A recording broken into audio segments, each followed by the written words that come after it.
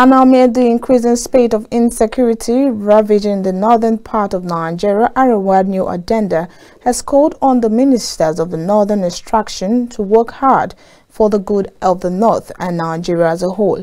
Citing the inauguration of Muhammadu Abubakar Badaru as the newly appointed Minister of Defense, the chairman of the Northern Forum, Senator Ahmad Moel Allah Yidi, opined that the former governor of Jigawa State in his 8 years as governor of the state infiltrated the issue of insecurity within the state and as such possesses the capacity to bring to rest the issues of insecurity in the country. Senator Ahmad Moel Allah Yidi made this known during a press briefing at the International Conference Center recently.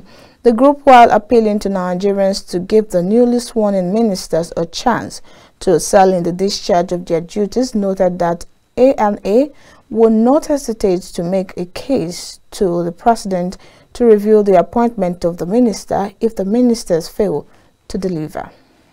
As ministers of the government of the Federation representing the North, they must make out time to engage with the people, to internalize and understand their aspirations and weave this into the renewed hope mantra thus fitting into the vision of the country, thereby allowing their respective roles to align in achieving high-quality governance, prosperity, and citizen satisfaction. For 8 years, while other states were grappling with security challenges, Governor Badaru led Jigawa State through a rapid transformation that is verifiable from the avalanche of critical infrastructure like road network, healthcare facilities, potable water, housing, and agricultural bumper harvest on an annual rolling basis. The track record of His Excellency Mohammed Badaru in private and public sphere is well known to all. Anna has no doubt that he will bring that wealth of experience to bear in turning our country's security around for the better. And in the same vein, Professor A.K. Usman, Deputy Chairman of the Arewa New Agenda, while fielding questions from journalists, called on Nigerians to delay judgment on the new administration.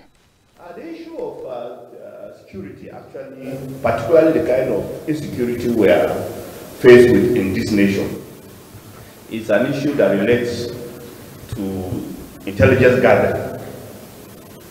Your capacity to gather intelligence through community is what makes you able to deal with the issue. Now, I don't see any military man being better placed to gather intelligence on insecurity than a civilian.